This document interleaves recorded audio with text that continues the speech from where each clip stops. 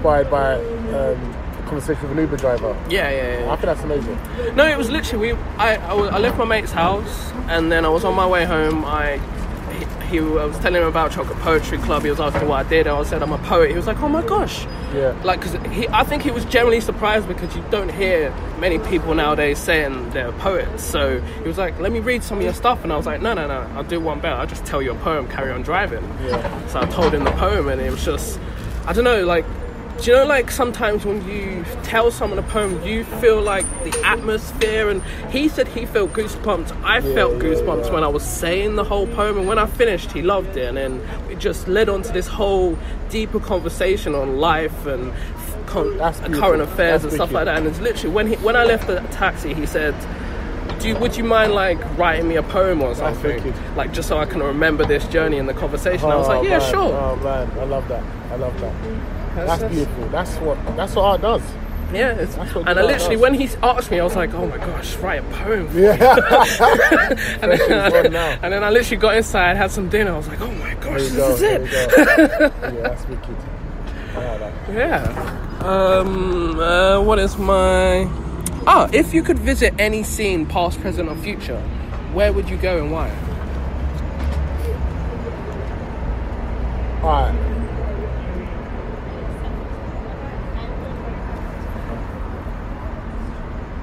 They're not fun places.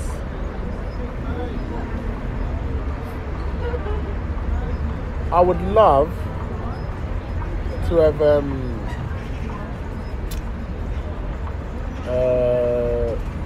just been, like, in terms of just see what the emotion on their face and what they were going through, and, you know, a fly on the wall in World War II during, you know, with Anne Frank and her family and that would have been cool.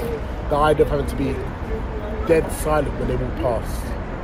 You know what I mean? Yeah. And what that would have been like up until their final day. Because whenever I read that story, I get chills. Like, that's crazy to think. All of you lot, I don't know, I can't remember exactly how many was in that one room, but like, or that one little attic. Yeah. And you've got to be completely, like, don't make a single sound when they come through. And another thing is, being from Tottenham, we had the 2011 riots not too long ago, and I remember I was there, so I was like in Tottenham when it happened, and I went off to university that same year. And I remember I was on the street when it happened. I was walking home from work, and as soon as I got home, less than half an hour, it all kicked off.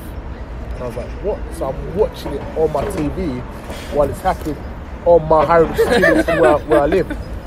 And that was quite, but, you know, the history behind the riots, to an extent, is connected to during the 1980s, when a lady was, I want to say she was killed, but it resulted in a policeman's head getting chopped off in Broadwater Farm in one of our local estates. And I've watched documentaries on that and seen how that played out, and it would have been interesting to see how, like, the emotion on the people's face, because they just really felt, I'm done with the police, like, you don't do nothing for us, you don't hear for us. And this is where time where I think it would have been just before, it would have been before the Martin Lawrence situation, I believe. But there would have been, there's a lot of tension with the police, right? I think it was, I can't remember what year Martin Lawrence was actually.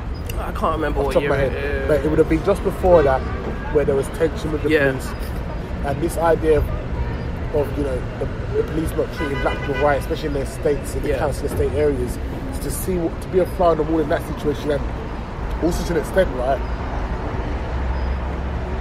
And I don't condone it at all, but you could see just how angry they were to chop a man's head off. Disgusting. That's disgusting. Do you know what I mean? That's horrible. Yeah, no. But it also tells a story of what type of emotion was around at that time.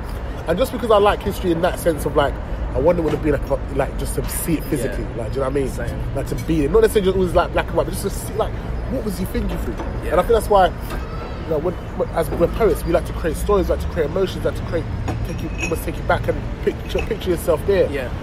And those are a couple of images I'm like, yeah, man, I wonder what it would have been like.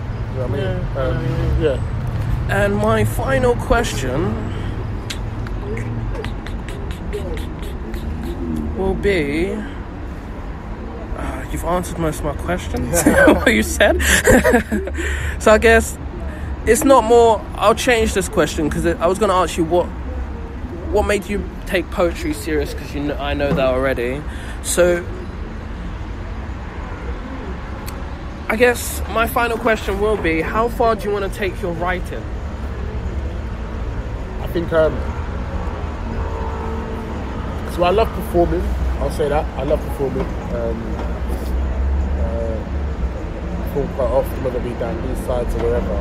Yeah. And I love that just because, as a performance poet, that side of it, I love showcasing it in a grand way or a public speaking way.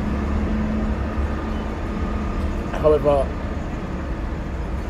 I want, I guess, the brand Aaron James, the author, to be where the heart of my legacy lies, to an extent. Yeah. Not because I don't love performing, I love that, but I think my aim is to get more kids involved in creative writing. Right? Yeah. But that's the purpose. It doesn't stray away from that too far at all, right?